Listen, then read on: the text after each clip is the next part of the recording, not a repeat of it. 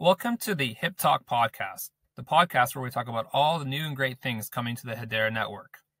Today, we're going to be talking about Release 52, which is scheduled for August. And I'm very honored to be joined by Doug, my colleague at Hashgraph, who's the release manager for Release 52. Hey, Doug. Hi, Keith. How's it going? Very good.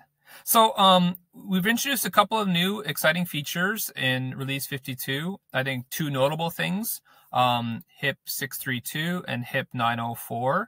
So maybe we'll just talk about what these new features are and what they bring to the community. And we can start with HIP-632. What's exciting about that for you? So HIP-632 was a request from the community. It is a different way to handle signatures without getting too deeply into the details. We support in smart contracts ECDSA and ED25519 signature verification. So this will streamline transaction authentication within contracts. So really, it's an upgrade for authorization flow from contract to contract. Awesome. And the other major feature we are adding is, obviously HIP-904 is a very large project in Hedera, and it's going to actually be spread over multiple releases.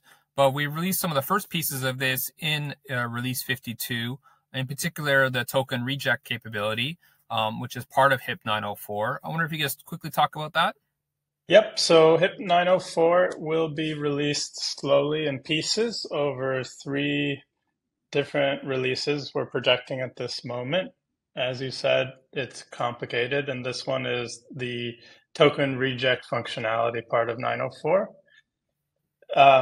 This allows users to reject undesired tokens and generally allows users to clean up tokens that they see in their accounts that they don't want there. It protects users from scams or unwanted airdrops and helps users just generally manage what's happening token-wise on their account.